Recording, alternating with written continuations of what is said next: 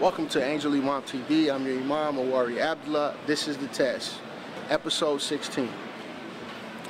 I'm going to present to you 10 questions. The first one comes from Surah 7, Ayat 97.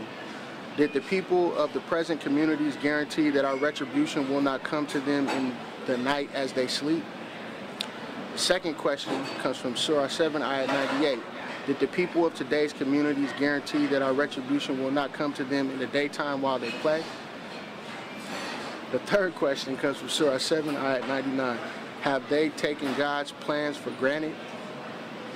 The fourth question comes from Surah 7, Ayat 100.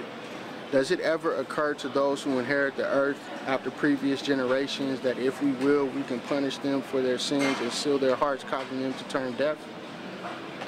The fifth question comes from Surah 7, Ayat 110. He wants you to take out of your land. The fifth question comes from Surah 7, Ayat 110. He wants to take you out of your land. What do you recommend? The sixth question comes from Surah 7, Ayat 113. The magicians came to Pharaoh and said, do we get paid if we are the winners? The seventh question came from Surah 7, Ayat 123. Pharaoh said, do you believe in him without my permission? The eighth question came from Surah 7, Ayat 127. The leaders among Pharaoh's people said, will you allow Moses and his people to corrupt the earth and forsake you and your gods?